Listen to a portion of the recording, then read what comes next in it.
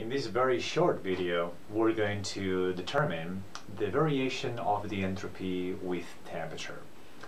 This video will be useful when we examine the dependence of entropy on the conditions, because temperature is one of the conditions that we can easily control in a laboratory setting. Alright, so let's recall here what the thermodynamic definition of entropy is. Right? Our thermodynamic definition is that a change in entropy is equal to the reversible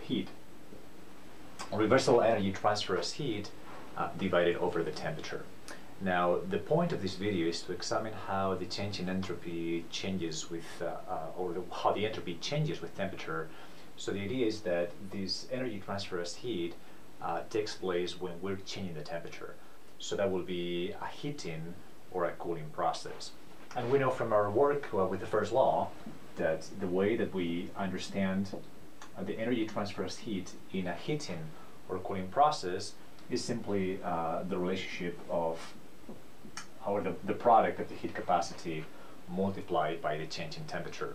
So this sets up a very nice way to determine how the entropy changes with temperature, because now we can simply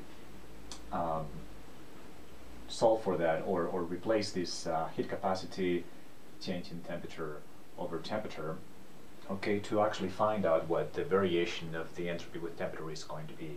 Right, so solving for differential of entropy over differential of T, what we have is that this is equal to the heat capacity divided over the temperature. Okay. This particular video, we're not worrying about whether this is a molar substance or a substance that doesn't have any molar mass.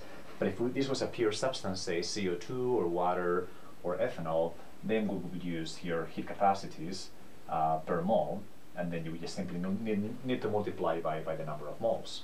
Okay, but again, in this video we're just doing some pencil on paper derivation of how the entropy changes with temperature.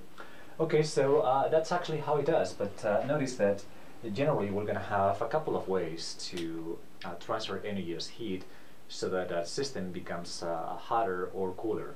We can do that at constant volume, or we can do that at constant pressure. And what that means is that your heat capacity will actually be sensitive to the conditions under which you're doing this heating or cooling, constant pressure or constant volume.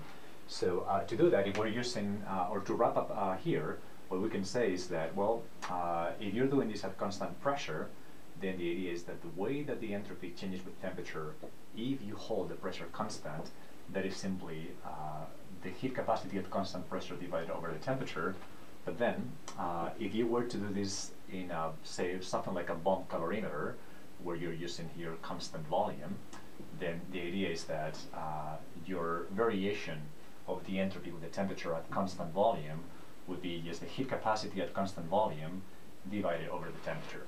Okay, so these are very simple ways to understand the dependence of the entropy with the temperature. What we actually see is that, well, these numbers will always be positive, right? So every time that you add energy as heat to a system and the system elevates its temperature, then the entropy of the system increases. That's kind of a big overarching point that we're doing.